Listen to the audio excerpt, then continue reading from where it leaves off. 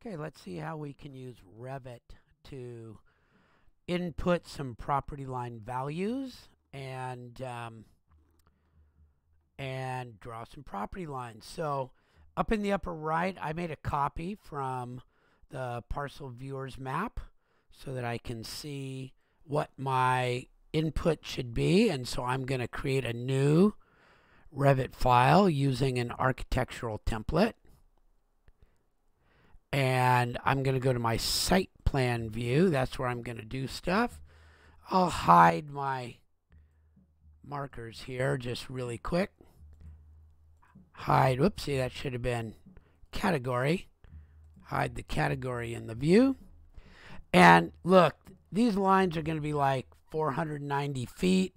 And so if I want to fit that on a piece of paper, I think it's going to be 1 inch equals 40 feet. And to do property lines, I'm going to go to the Massing and Site tab and put in property lines by entering the bearings and the distances.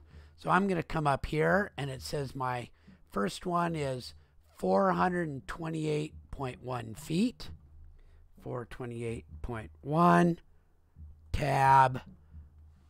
And the angle is south, so I'm going to type south. Tab,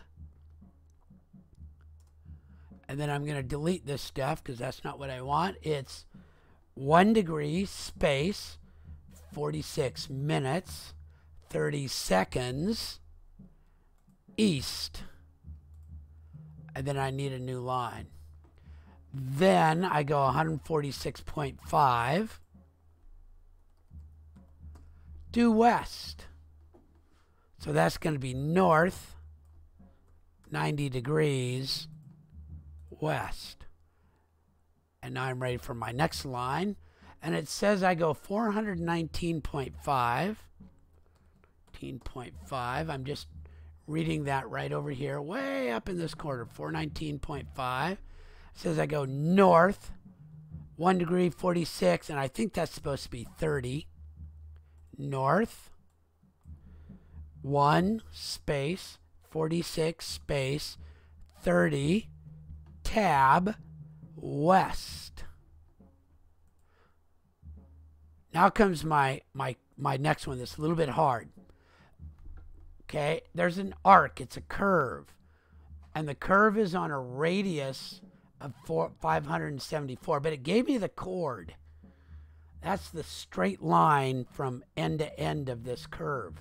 And it's 65.8 at a certain degree. So I can say the distance, 65.8, and the angle of the chord is north. Got that right.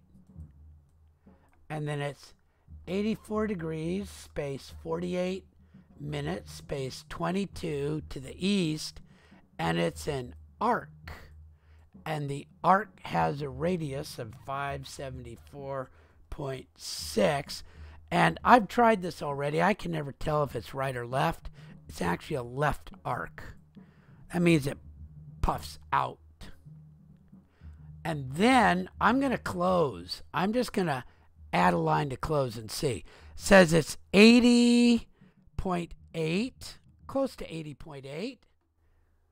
This one says it's 80.8 feet. This says 88 degrees, 7 minutes, 37. It says 85. So there's something just a little bit off between the two of these. The length is right, but their angle seems to be just a little bit different. But I'm going to go by my Revit making it closed. So I'll hit OK. And there it is. There's my shape. And I'm going to move it so that's right on there. And if you remember what that shape looked like, this was the place on Winding Way. It's pretty darn close. But let's just find out and see. Let's go to annotate this thing, and we'll tag it by category. And I'll tag my lot lines. It says there isn't one. Lot lines. are in the U.S. Imperial Library under annotations and civil, and I'll just put in a regular property line tag. Property line.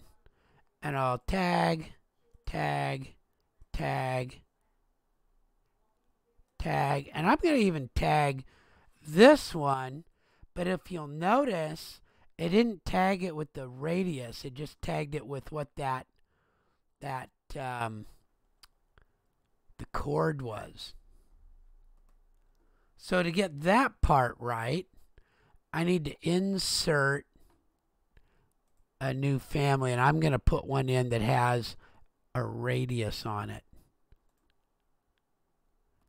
And that way when I click on this, I can change myself to one with a radius. Oh, look at that. 65.8 with a radius. Now I'm going to show you one other thing. I get this as 62,000 square feet. That is really, really important to me later on. Instead of 56,000. When it comes to subdividing this property, if we were to do so, that would get me an extra unit I could put on this property. So it's really important to get these things drawn right. Don't believe everything's on here, but I did go by that, and that's how I make my first property line for this location.